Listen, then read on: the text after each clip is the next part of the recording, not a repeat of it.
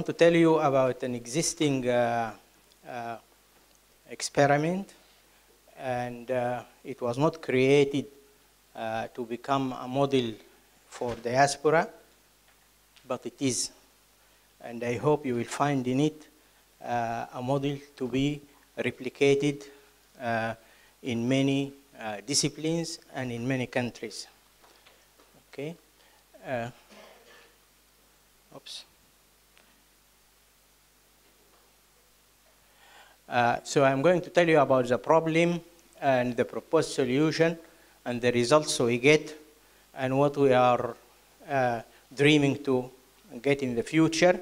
And then I will show you a 4 minutes video which kind of illustrate the result of this experience. First of all, let me tell you about the problem.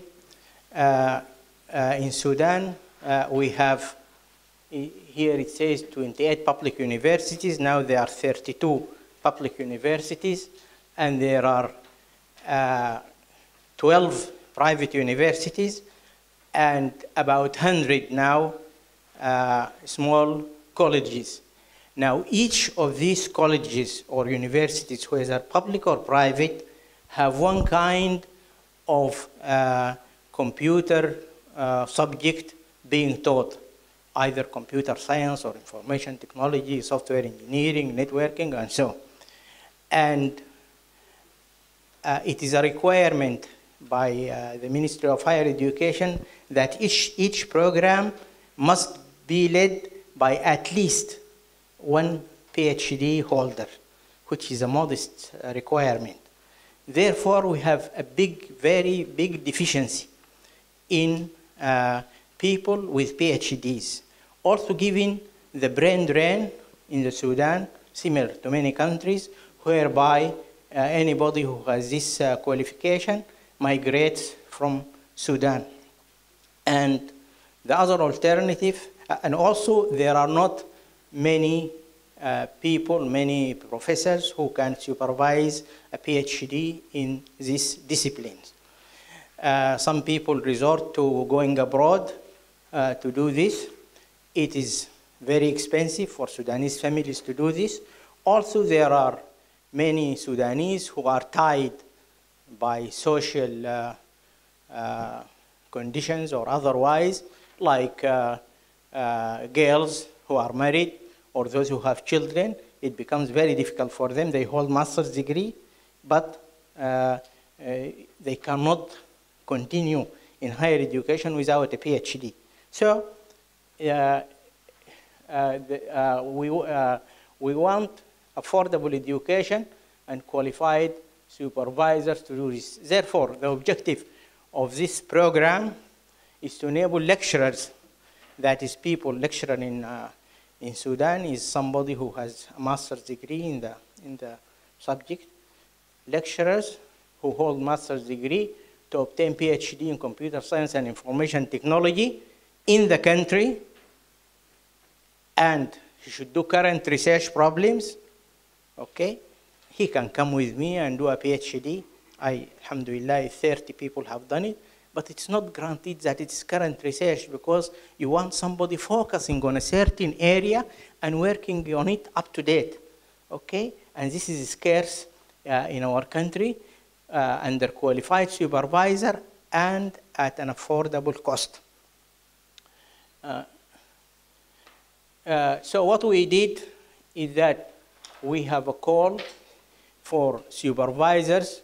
We said, okay, the internet is covering the whole world, so why not make use of the resources of the international resources? So we have the call for supervisors. So we brought supervisors from all over the world, as you will see in the statistics, from Australia, from United States, Canada, UK, Germany, and so on. And we are using a system called WebEx, which is much better than Skype.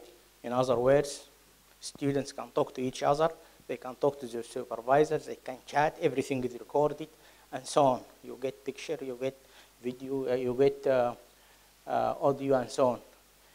And the examinations, every evaluation is conducted face-to-face. In other words, they have to come to Sudan for their examinations. We have to see the person, we examine him, okay? Probably this is a bit conservative, but we want to get credible results. And we make sure that these people are the real people doing the thing. Oops, I am sorry, huh?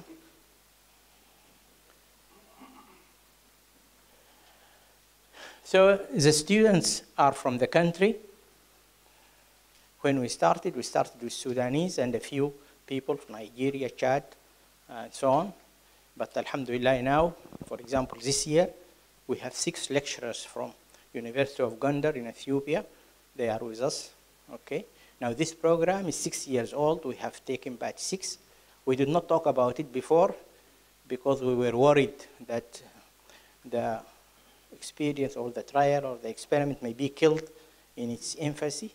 So we waited until we graduated, and now we graduated 20 PhDs, and at least 6 of them are working in Sudan, okay?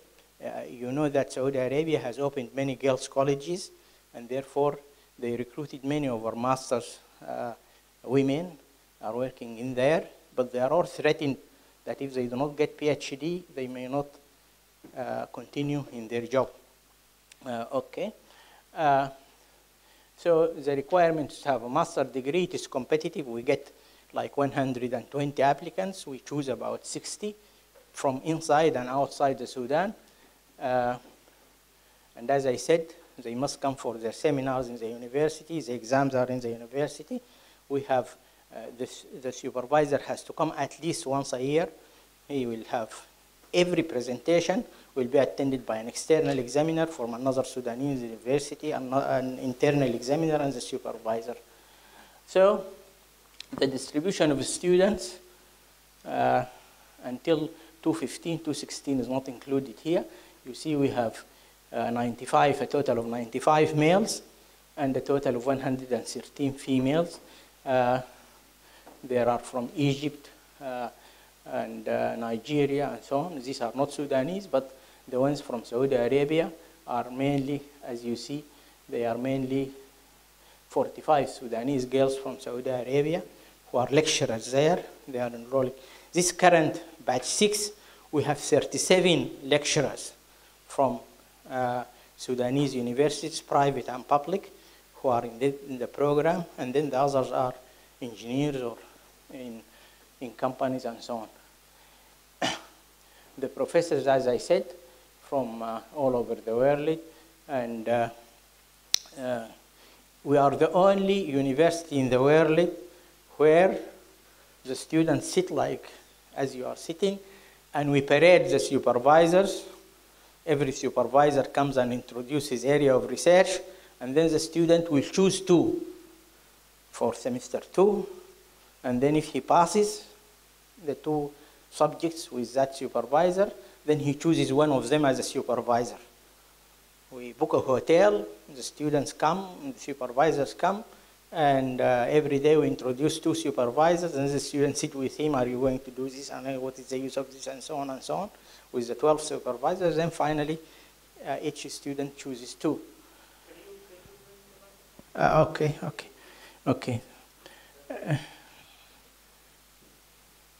Okay, so this is the distribution of participating supervisors. As you see, Australia, Canada.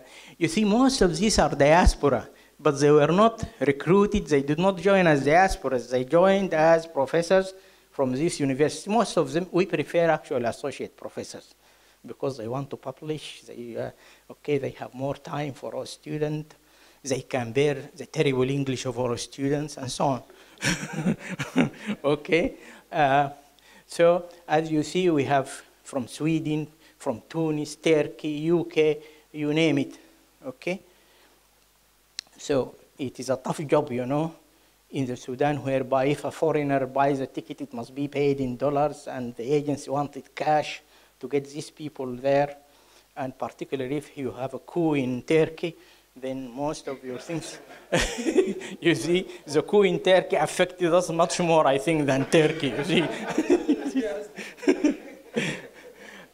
Okay, And since we have many people from many professors from many universities, we have a spectrum of specializations covering the whole spectrum of computer and information technology, from business modeling to soft computing to network security, natural language processing, Arabic processing, mobile networks, geoinformatics, big data, and so on. Okay.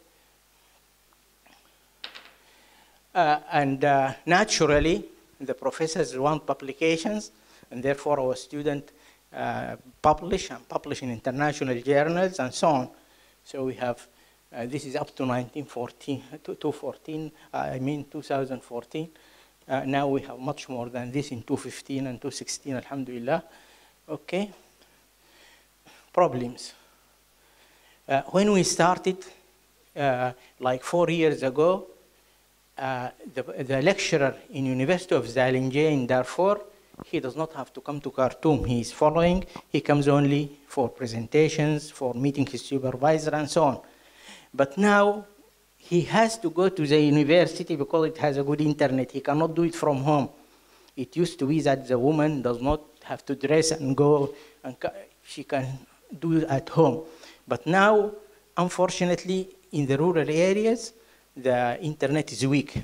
Fortunately, the WebEx system, everything is recorded, so they have to get it by, and so on. So that is a problem. The program was designed for 3 years. Now it typically takes 4 years because most of these people are working. And unfortunately, the Sudanese, when it comes to the research phase, they think that you register for a PhD and you wait and it will hatch a PhD in the end.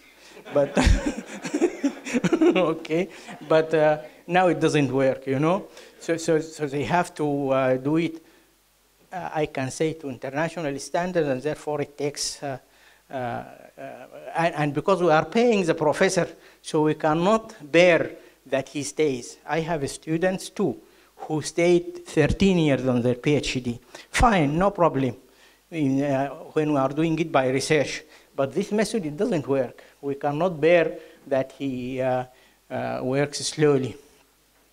Limited number of scholarships. 1 year, we got some money from Ministry of Communications and from Faisal Islamic Bank, so we had 10 scholarships for the students, but we couldn't continue, only those 10. Okay, I hope one day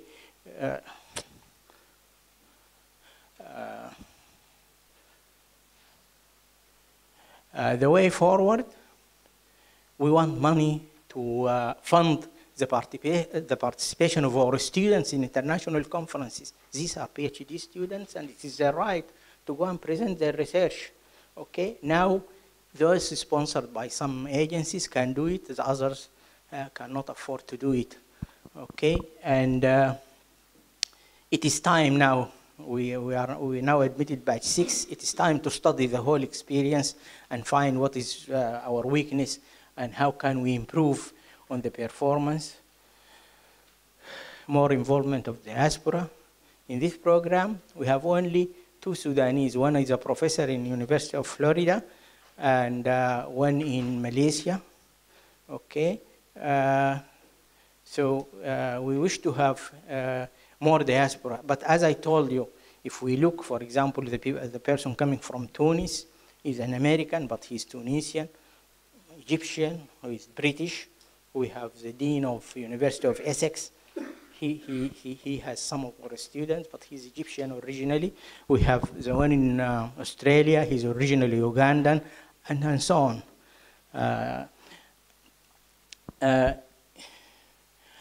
This is not the end of our aspirations. We want to make this program, this department, a hub, at least for East Africa. Because, alhamdulillah, now, since we have a relationship with the University of Gondar, and they sent us 6 of their lecturers, okay, and now another university in Ethiopia called Bahr Dar or something, okay, they also came and said, this is good for us, we are going to bring 5. So we want to keep these people, after they do their PhD, something to pin them in the Sudan, where they can publish more, and at the same time continue teaching within the country. Okay, I am going to show you a 4-minute video, if you bear with me.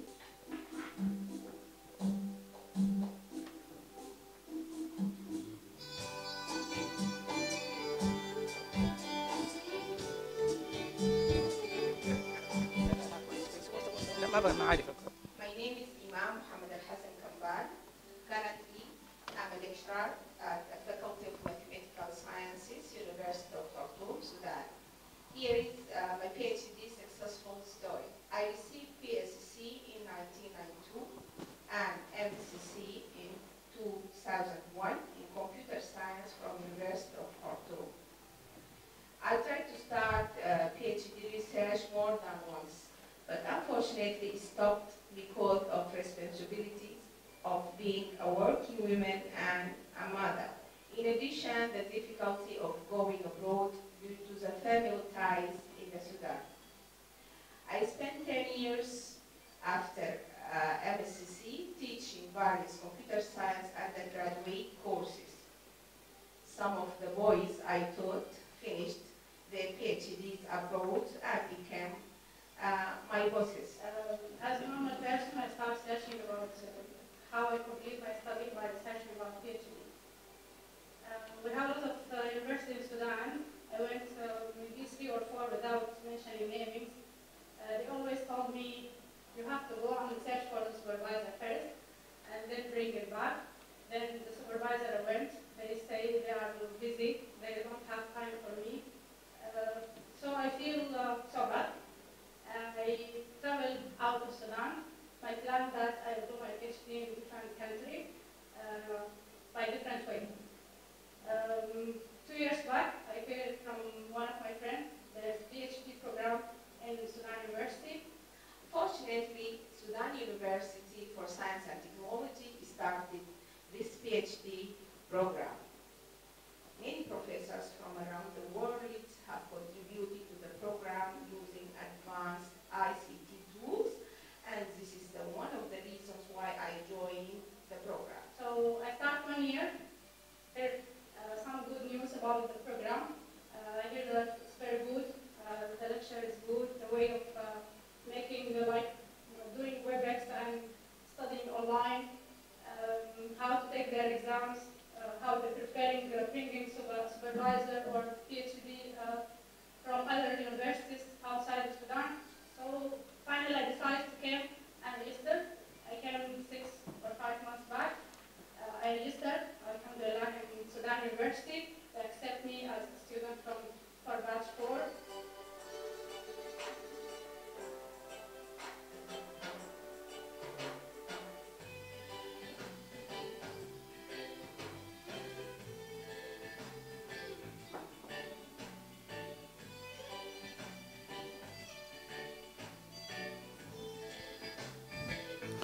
She is doing everything, and her husband is asleep, huh? Yeah. The program was started in March 2010 with courses in semesters. These courses were very beneficial, motivating, and encouraging. After completing these courses successfully, I started my research under the topic with the title Credit Scoring Using Data Mining Classification Techniques. Application to Sudanese banks. Lastly, this story is ended successfully, and I was awarded a PhD degree in computer science in July 2014. I have now applied for the promotion to the status of assistant professors. Thanks a lot for all the people in Sudan University for giving us this big and great opportunity. And this is not going to be only my story. You'll find hundreds of people in Sudan, they face the same problem which I already faced.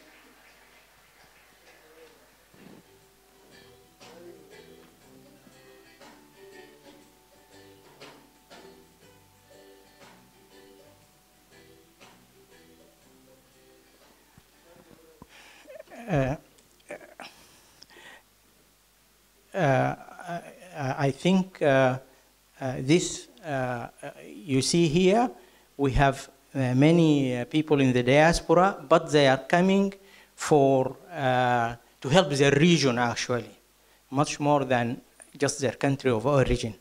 And also, the professors are motivated in the sense that some of them are coming for venture, some are coming to get publications, research, and so on.